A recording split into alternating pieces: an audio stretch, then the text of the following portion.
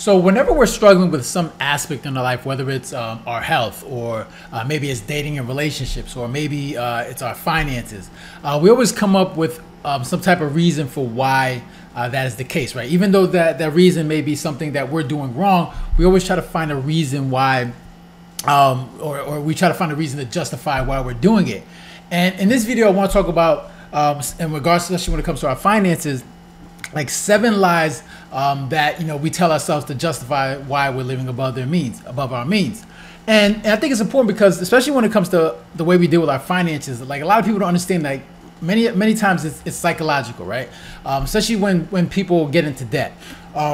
Even though, like, the way people get into debt, sometimes, like, you're from the outside looking in, you're looking like, all right, that person is an idiot. Why is that person spending money? And we all do that. But to them, it makes sense to them. Right? It makes sense to that person spending the money, even though they're doing it incorrectly. They have poor spending habits. When they're spending money, it makes sense to them, right? But it's important to understand that when they're making these decisions, they're finding ways to justify why they're doing it. So in this video, we're going to talk about some of the lies that people tell themselves to justify why they're living above their means.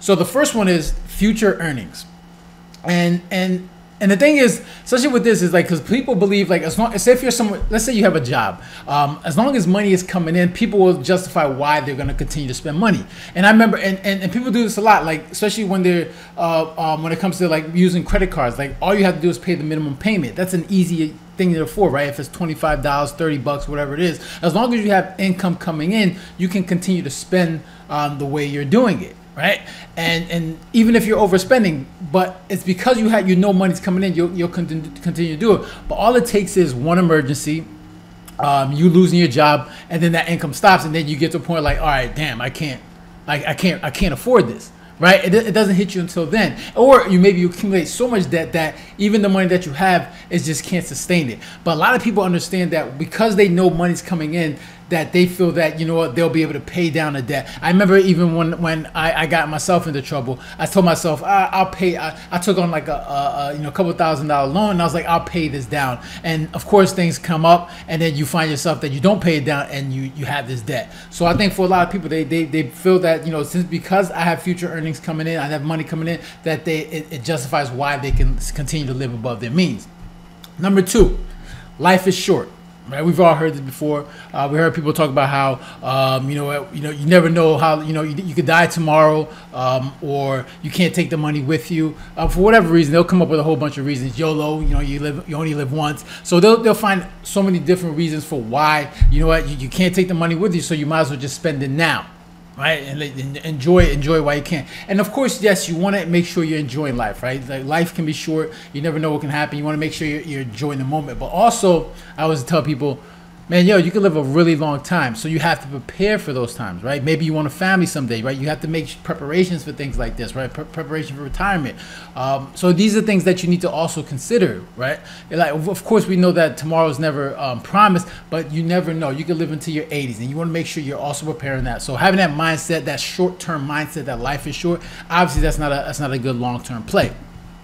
Number 3, keeping up with appearances, and I think a lot of this obviously is, driven by media, where people feel, like, especially in the United States, where they decide what wealth is, right? Wealth is what kind of clothes you wear, what kind of car you drive, what kind of house you have, right? And a lot of this determines what wealth is. So people see this and they say, you know what? All right, in order to make it look like I'm a little wealthy, I need to buy these things, these luxuries that make me look wealthy.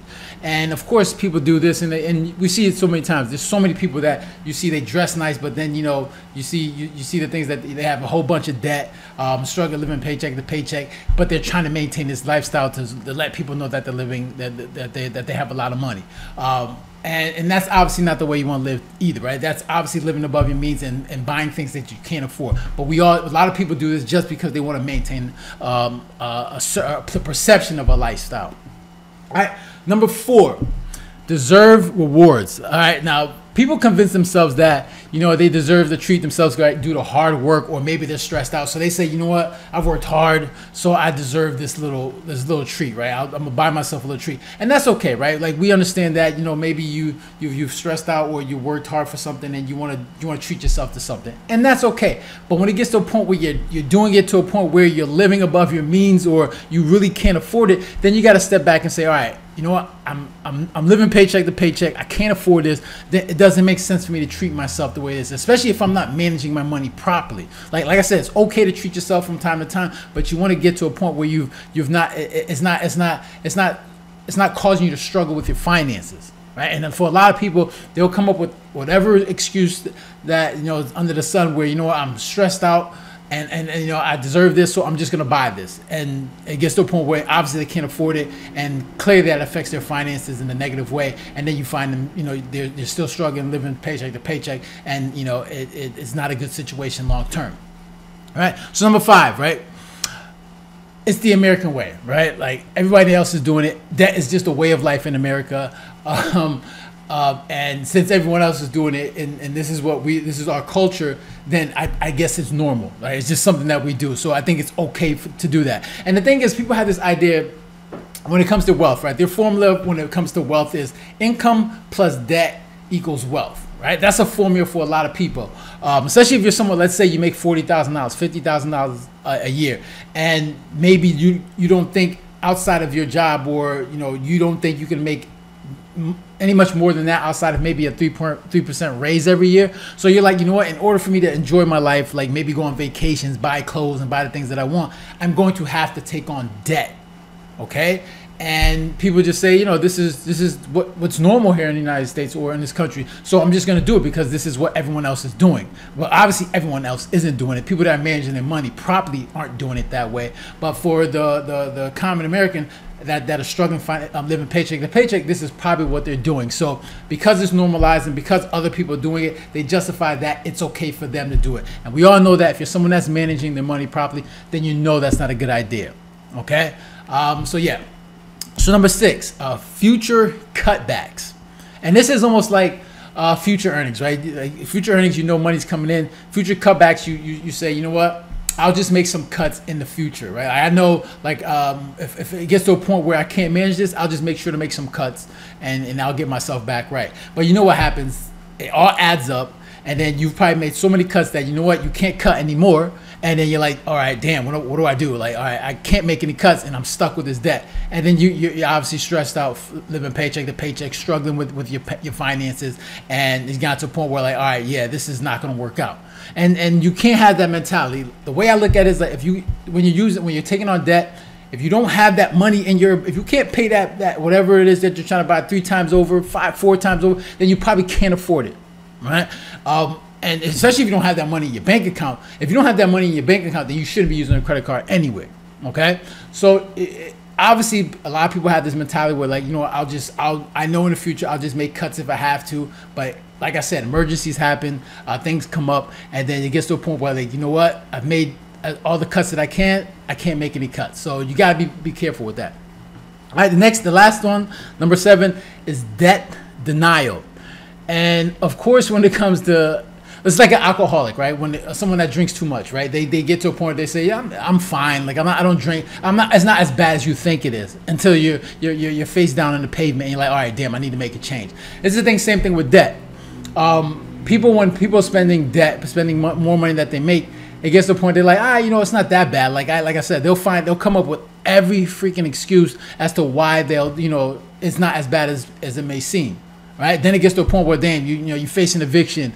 You barely could pay any bills that you got on, that you have, and it's like, all right, it gets to a point where you're tapping out. If you're trying to take money out from credit cards, you're doing cash advances or something I used to do back in the days, or then you're trying to tap into your equity in your home, it's getting to a point where, all right, you clearly can't afford your lifestyle. So maybe you need to take a look in the mirror and say, you know what, I need to stop. I need to get my finances in check. I need to stop spending more than I make. And it takes a real introspective to say, you know what, all right, this isn't working, right? I'm struggling. Like, it's affecting my relationships. It's affecting my relationship with my friends and my family.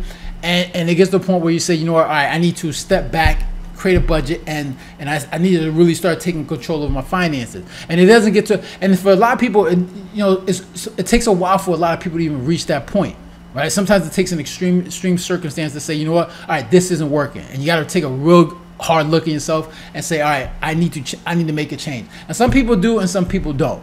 But when it comes to justifying like living above means, it really, like I said, a lot of it is psychological, man. It's just developing better habits. Like I said, we've all been there when it comes to our finances, and it's something that we get to a point where you say, you know what, we need to make a change. And like I said, some people do, some people don't. And those that do, right, they develop a plan, they take action, and eventually, and you know, when you're managing your money properly, even when you're going through like inflation or economic downturns, it doesn't impact you as much because you're not strapped for debt, right? You got your money in order, even though things might be tight, but because you don't have debt, that money's not going to someone else. You can weather through that storm. It's when you owe people money and you got to give money to other people that's destroying your wealth, then it gets tight, and that's when the hardships come. So it's important to make sure you understand, like, especially if you're struggling living paycheck to paycheck, it's important to be honest with yourself and say, all right, like, what am I doing wrong when it comes to my finances? Because whatever I'm doing